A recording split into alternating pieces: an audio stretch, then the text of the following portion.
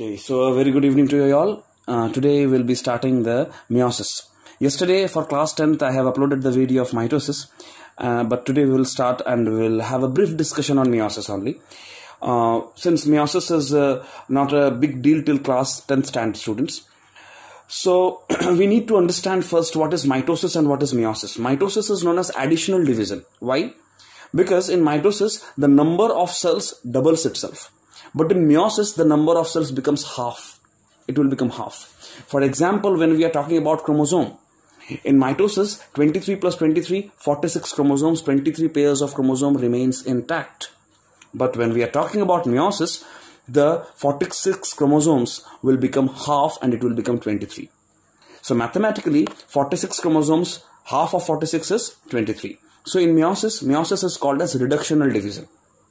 Mitosis, additional division. Meiosis is called as the reductional division. Now, so what is the reductional division and why it is needed? And if at all it is reductional division, then why it is in our body? We need to understand this. Because the sex cells like sperm and the ovum, they cannot follow mitosis. Why?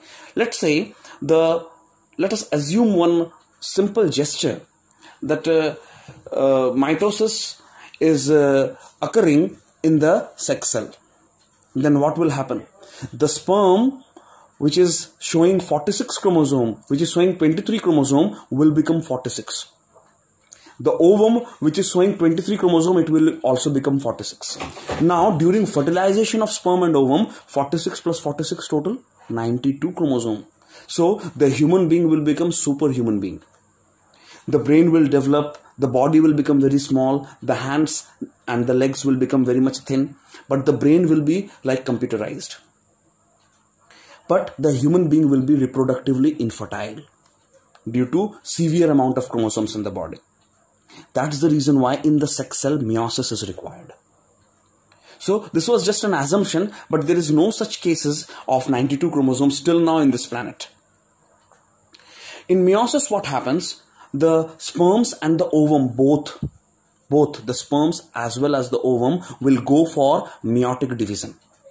Here in the meiotic division, what will take place? The sperm and ovum number, chromosomes number will become half. For example, we are talking about sperm, 46 chromosomes present in the sperm and ovum after fertilizing. I'm talking about after fertilization, post-fertilization event there when the sperm and ovum is no more sperm and ovum now. Now it has become a zygote or embryo. Okay, that time there will be 46 chromosome, but sperm and ovum irrespectively will hold only 23 chromosomes each. At the time of fertilization only they will have 46 chromosomes intact. Here meiosis is really very important because it is making the number of chromosomes halved. Once the 46 chromosome will become 23, then surely when the sperm will fertilize the ovum or ovum will be fertilized by the sperm, then there will be 46 chromosomes number intact. That is, the human being will be a normal human being.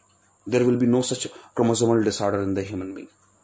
But during that time, if something goes in the other way, that is, the chromosomal division or the division of sex cells is not done in a proper manner, then surely there is a trouble.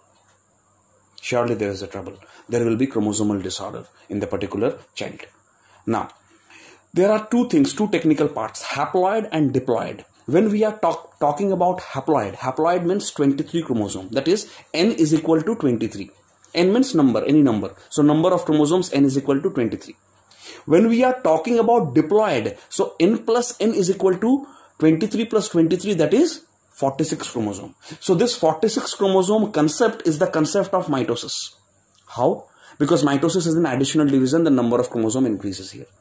But in meiosis, it's a reductional division, the number of chromosome reduced by half.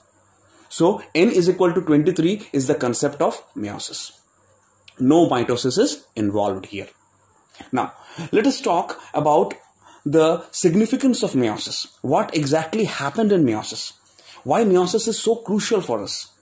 First of all, it develops the sex cell. Sperm and the ovum both are processed under meiosis.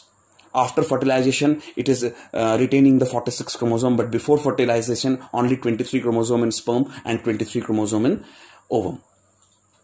Secondly, it is having a very major role that it is sharing the maternal and the paternal chromosome. Maternal chromosome from the father's side, maternal chromosome from the mother's side, paternal chromosome from the father's side. Maternal and paternal. Maternal from mother's side, paternal from father's side. So what happens here when the set of chromosome, the set of identical chromosomes, that is known as the homologous chromosome, comes closer to each other during meiosis? Means one particular set of chromosome will be from the mother's side and one particular set of chromosome will be from the father's side. Then it will form bivalent or tetrad as shown in your book in the page number 10. So this is what the bivalent or tetrad arrangement. I hope it's clear to you, clearly visible to you. I will lift up the book a little bit more. See, bivalent or tetrad arrangement. Now, just look at my fingers. How I'm explaining the things, just look at my fingers over here. So, let's say my left finger, index finger, maternal chromosome, right, is the paternal chromosome. Now, when they are having the similar size, except my ring in the finger, they are having the similar size. So when they are coming closer to each other, they will form a bivalent or tetrad like this. This X, can you see one X has formed? This formation of X is known as chiasmata. C-H-I-A-S-M-A-T-A. Some pronunciate it as chiasmata, some pronunciate it as chiasmata. Both are correct, no problem about it. So chiasmata or chiasmata. So this is what known as the bivalent chiasmata or tetrad also we can say. Either bivalent you say or tetrad, that is the literal term. Chiasmata is the biological term. So why they are having this chiasmata formation? The chiasmata formation is basically done so that the maternal chromosome and the paternal chromosome must share properly in the child. That's the reason why a child is neither an identical copy of the mother nor an identical copy of the father. Maybe the child is looking like mother, but the habit is like father. Maybe the child is looking like father, but the habit is like mother. Who knows?